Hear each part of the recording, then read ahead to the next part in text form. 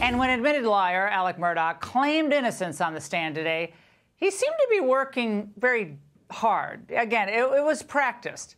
So was it really a choreographed performance, or was it just a heartfelt expression of remorse for lying and then saying, I didn't do it? To help answer that question, we're joined by body language expert Dr. Lillian Glass. Dr. Glass, you've had so much experience in the trial context examining witnesses, so thank you for being with us. Here's how Alex Murdaugh described finding his son's body. He's done the way he's done. His head was the way his head was. I could see his brain laying on the sidewalk. Paul was so bad.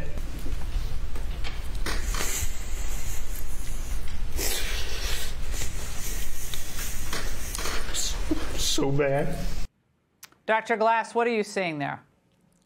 I see that there's not a lot of authenticity. I think he's practiced. I think he's, it's not genuine. I don't feel that those are genuine tears.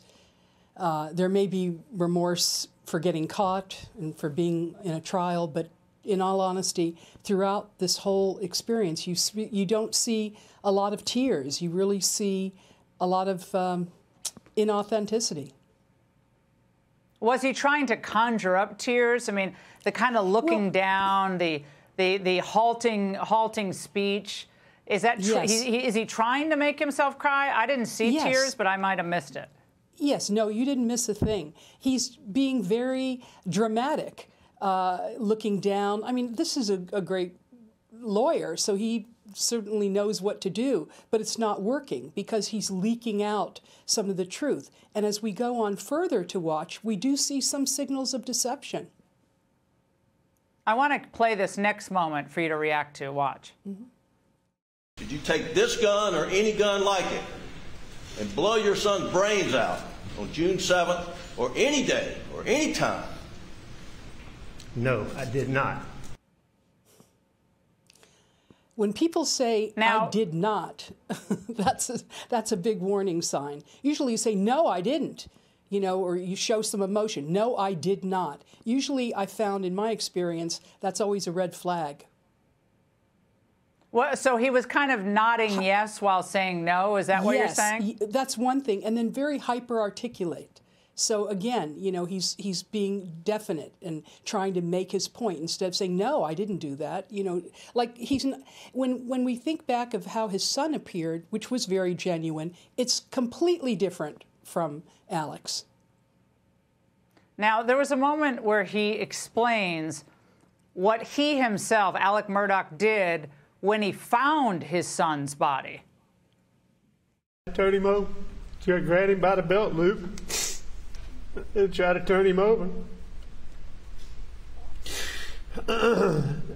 And when I did, his phone popped out. His phone popped out. And she picked it up and I put it right back there. Grabbed him by the belt loop. That just doesn't seem like anything anyone would ever say, ever. But no, and also, what is your reaction there? His voice changed completely. You heard a tone. He's, all emotional, and then all of a sudden he goes back to normal. And again, who grabs anybody by the belt loops? This is your son. You grab him by the shoulders, by the head, the upper extremity, not his belt loops. I mean, so it doesn't ring true in terms of what he's saying. And you could see it in his face. Well, Dr. Glass, is that trying to impart a sense of specificity onto the scene? That's why you would say that if you were being less than honest or lying?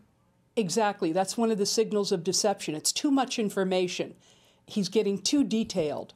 That's not what people would say. They'd say, oh, my gosh, his brains were all over the place. There was blood. It was horrible. But that's not what he's doing. He's focusing on the belt loops. And as he goes on further, he talks about the cell phone falling out of the belt loop or the belt area. And it's just too much information. That's a big warning sign when it comes to deception.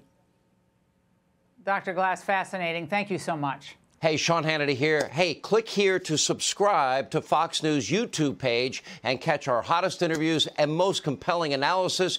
You will not get it anywhere else.